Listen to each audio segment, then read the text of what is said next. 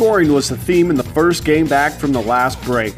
The over was 7-3-1 in the first game back after the holiday break with an average combined goals of 6.7. On Monday, the Blues will head to Vancouver to take on the Canucks. The Blues hit the over in 6 of their 8 games before the break as they are averaging 4 goals a game in their last 5. With both the Blues and Canucks sending their number 1 goalies to the All-Star game, neither netminder got much rest, pushing us to the over 5.5 on Monday night. The Senators and Sabres have seen each other twice this season, with each team splitting a pair of home victories. Both teams sit in the bottom half of the league in goals for in January.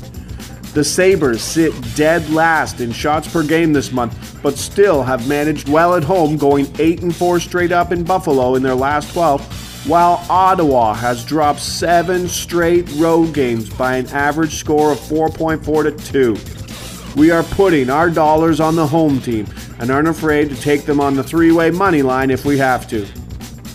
The Capitals sit atop the Eastern Conference standings thanks in part to their 12-2-4 record against the Western Conference. On Wednesday, they will host the Nashville Predators. With the Caps playing on Monday, there's a chance that goalie Braden Holtby will start. If this is the case, we are hammering the over as he has allowed 3 or more goals in all 8 of his last games, with the over 5-1-1 in his last 7 starts. If Washington starts number 2 backup goalie Ilya Samsonov, who has won all 9 of his last starts, we are going to take the Capitals on the 3-way money line, especially with Ovechkin returning to the lineup.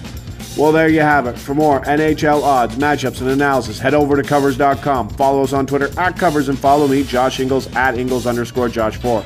And be sure to download and test out the new Covers Live app for bet tracking, line updates, sweat alerts, and more. Get our new mobile sports betting manager today and bring your sports bets to life.